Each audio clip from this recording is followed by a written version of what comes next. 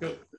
Right. Thank you very much for the opportunity to present the work, NeuraSearch, Neuroscience and Information Retrieval at Desires 2021. So let's start by describing the complexity associated with the information retrieval process. Information retrieval process starts by searchers experiencing an information need.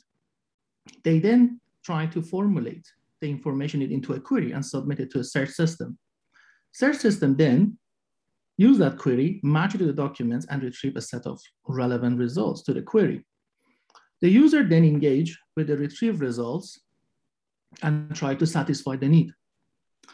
However, the information need can be ambiguous, and as a result of that, the query will be just an approximation of the actual information need, which refers to the gap between an information need and their approximation of it. And that result of the search results not be satisfactory. So then searchers have to engage further with the search process, going through the relevant documents, trying to improve their understanding of their information need, and then reformulate the query and submit it again to the search system. And this process continues until either the search resulted in satisfaction of the information need or the user abandoned the search. So retrieval systems, in order to help improving this process, are trying to look at the relevant documents that are perceived by the user and incorporate those information into their retrieval algorithms so that they can provide a better relevant document to the user. They try to do that initially by directly asking users to judge the relevance of a document. And that's known as explicit feedback, where users are judging whether the document is relevant or not. Despite this technique being effective, it's not reliable because it adds a cognitive burden to the user. So the other method of gathering feedback was introduced, named implicit feedback, where the relevance of a document was inferred by the interaction that the user is doing with the search system and the retrieved results. For example, as researchers have looked into click-through data and dwell time. Other researchers have looked into facial expression and physiological features as a source of feedback. But these measures are looking at understanding the concept of relevance from an indirect way. What we are proposing is by directly tapping into the brain and by monitoring the brain regions activated during an IR process, we believe that we can reduce or possibly eliminate the gap between a formulated information need and an actual information need. So the work has been done in looking at the neural activation underlying IR processes called NeuraSearch. And it has recently drawn an increasing interest in information retrieval and science communities. Scientists have been trying to understand different components in IR, for example, relevance, information need, satisfaction. And they have employed a wide range of brain imaging techniques. In this talk, I'm only focused on fMRI and EEG because they are the two most popular neuroimaging techniques. And I'm going to present some of the works I've done using these techniques. But if you're interested to read more about it, I refer you to the paper to see other works that are happening in this area. So this chart starts by quickly describe the basis of functioning magnetic resonance imaging, or called fMRI. It's a complex process related to measuring the blood flow, the blood volume, and the ratio of oxygenated blood to the deoxygenated blood. The signal that we capture is called blood oxygenation level dependent, and it acts as a proxy to neural activity. It has some disadvantages using this technique, one being the limitation of the types of tasks you can design, because the participants have to lie down and stay still while they're in an MRI machine.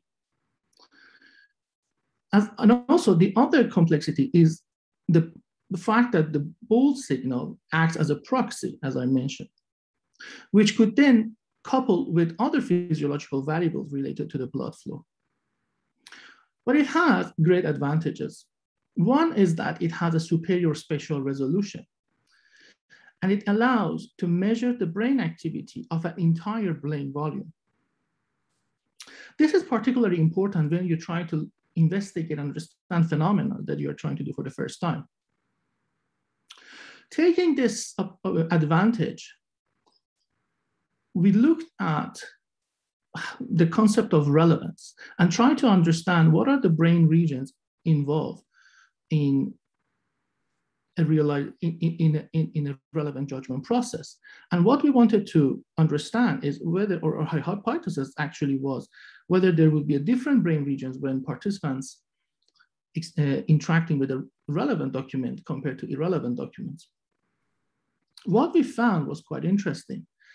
We identified 3 brain regions that were involved in both relevant and non-relevant judgments. But the only thing that was different was the activations of these 3 brain regions. In another study, we looked at the realization of information need. We wanted to see how the realization of information need manifests itself in the brain. So we designed a QA task. And what we found out is that there are actually 3 brain regions involved when participants are realizing information need compared to the scenario where they actually know the answer to those questions. And only one of those regions are have a higher activation when the participants are realizing information need, and that refers to dorsal or posterior cingulate, which is in here. And this is a very central and key region and acts as a hub that switch the internal attention to external attention. And that was a very interesting manifestation of a realization of information need in the brain. Obviously, brain regions are not working in isolation, and there are networks of brain regions that work together. So we look at the functional connectivity network of the brain regions that we identified when participants actually have successful memory retrieval or they actually experience an information need. And what we managed to do by looking at this connectivity network is that the 3 main components involved within a realization of information need. The first component are a set of brain regions that works together to provide a successful memory retrieval. The second component are the set of brain regions that actually help with an information flow regulation. And the last component helps with a high level perception. And this is the first neuroscience model of information need realization. The second neuroimaging technique I would like to describe is EEG. So in a brain is about 86 billion neurons, and they communicate with each other. And this communication creates electrical and magnetic fields. What EEG does is actually records these electrical signals that are happening at the scalp level. The disadvantage of this technique is that it has low spatial resolution, and it can easily be contaminated by artifacts. But it has a very important advantage, which is high temporal resolution, and it's portable. So as a result, that has been used in a lot of clinical applications. So we utilized this advantage of EEG and tried to see when the relevant judgment is actually happening in the brain from the moment we show a stimuli to the user. What we saw is that there are 2 main components. From the moment you show a stimuli to a user from the first 300 milliseconds, users are actually processing and decoding the object that are presented. And then between the 300 milliseconds to 800 milliseconds of showing, in our case, an image, they're actually deciding whether a document is relevant or not. And that was, again, another surprising results we got, because we thought there would be a different time when a user will judge a document that if it's relevant as well as the relevance, which was not the case. We then looked deeper into the concept of relevance, and we tried to see whether there are any different cortical activities when we are engaging with a graded relevance. And we had 3 levels. We had high relevance, low relevance, and non-relevance. And in this study, we were interested in 3 main components within an ERP design, which was proven and shown in the past that are important in a relevant judgment process. What we observed that there are actually significant differences in brain activity when one is judging information of being high relevant or low relevant and non-relevant. But another interesting observation we did was the dual nature of low relevance, which at N400, we see that it closely resembles the non-relevant, and at P600, it closely resembles the high relevance characteristics. The N400 is known for mismatching and mismatch processes in the brain, and the P600 is known for memory retrieval. So with these encouraging results that we obtained over the past decade, IR committee is now in a better position to understand the possibilities and limitations of NeuraSearch. But we're just barely scratching the surface. And there's so much more that can be done in this field, from the realization of an information need until the stopping of the search process.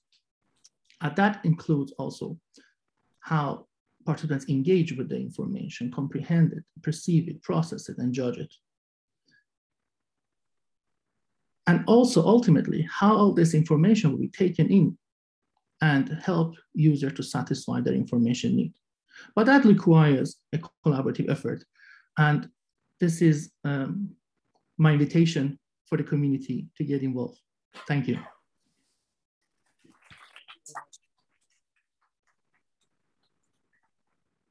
Any quick question from the floor or online? Okay, yes, we have one. Give the mic. Thank you. So I was wondering so when a user searches for documents and then they want to observe whether a document is relevant, they probably need to move their eyes a lot. And does that not break this whole P300 and 400 signal, because it's not really possible to register these effects anymore, right? Because the noise of the eye movements becomes way too big. That's a very good question. Thank you very much. So there are mechanisms to minimize this eye movement. Since in this study, we were focusing primarily on how the different grades of relevance are happening, we created a very controlled experimental scenario where the answers to a questions were given at one word at a time. And this is a very known procedure with natural language processing in an EEG scenario. So what we do is that we're actually showing one word at a time in the middle, and that minimizes the eye movement. Okay. I have one very last quick question for Yashar. Did you find any differences in the media that you show to the user? So if it's a text or if it's an image, does that activate different areas? Yes, that's a very good question. So yes, the text processes are mainly activated in the left hemisphere, whereas the image processes are mainly activated in the right hemisphere. And that's one of the, the biggest differences when you show an image. But there are also other brain regions that get activated. For example, with images, you have a lot of perceptual areas of the brain that gets involved. And with the text processing, there are more comprehensive parts of the brain that gets involved.